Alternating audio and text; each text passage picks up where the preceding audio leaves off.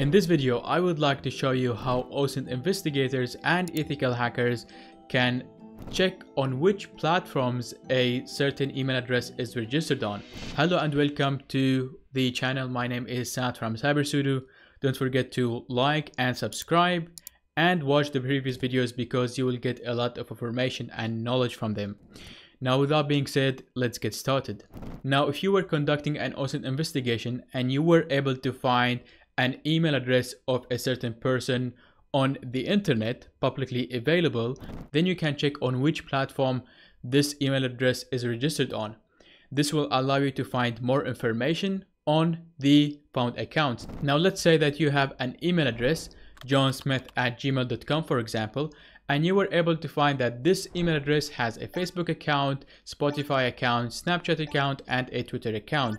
So what you can do, or what an OSINT investigator can do, is go on Twitter, Facebook, Snapchat and search for this person.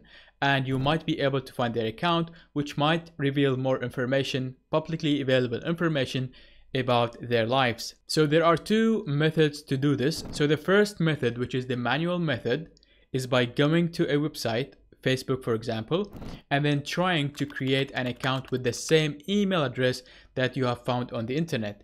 And if Facebook told you that this email address is already registered on the platform, then you can know that this email address has a Facebook account, and therefore you can search for this person on Facebook. Now, the problem with this method is that this method is very time consuming because there are hundreds of platforms online, and that's why it's always better to use a tool that will automate this for you, which is what I'm going to show it to you in this video.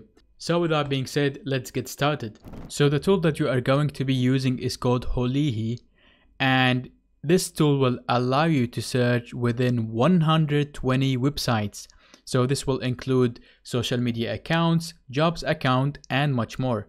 And the coolest thing about this tool is that it will not alert the target that you have searched for them, because sometimes in order for you to check if an email address is registered online or not is by using or utilizing the forgot password feature on each platform and then adding the email address and see what information you can get back. But the issue with this manual method is that the target might get an SMS or a notification that someone is trying to reset their password. So to install this tool, all you have to do is just to open the terminal and then type this command. So this is what I'm going to do.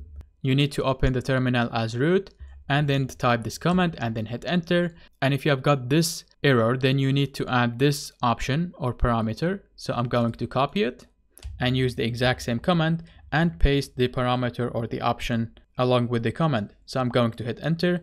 In my case, it's already installed. So to use this tool, all you have to do is just to type the tool name and then -H to show you the help menu.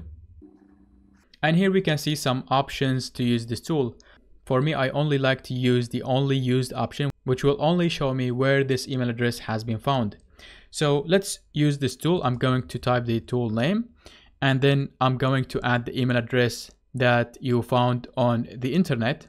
So I'm going to add my email address like this, and then I'm going to use the only used option to only show me where this email address has been found on the internet. So I'm going to hit enter. And as you can see, this email address has been only found on amazon.com and imgur.com.